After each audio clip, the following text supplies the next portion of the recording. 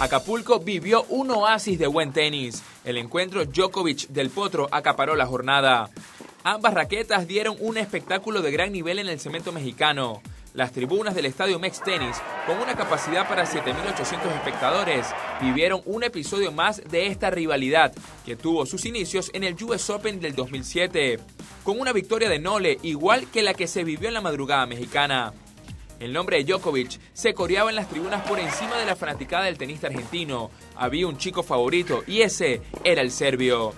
Del Potro empezó a ganarse un lugar con los latigazos de su muñeca derecha. La fuerza de sus saques y pegadas le daban créditos para apaciguar a las gradas.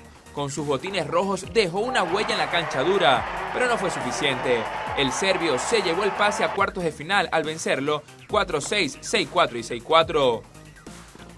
La rivalidad entre Djokovic y Del Potro termina una vez más con un abrazo. El próximo rival de Nole en cuartos será el australiano Nick Kyrgios, quien venció al estadounidense Donald John.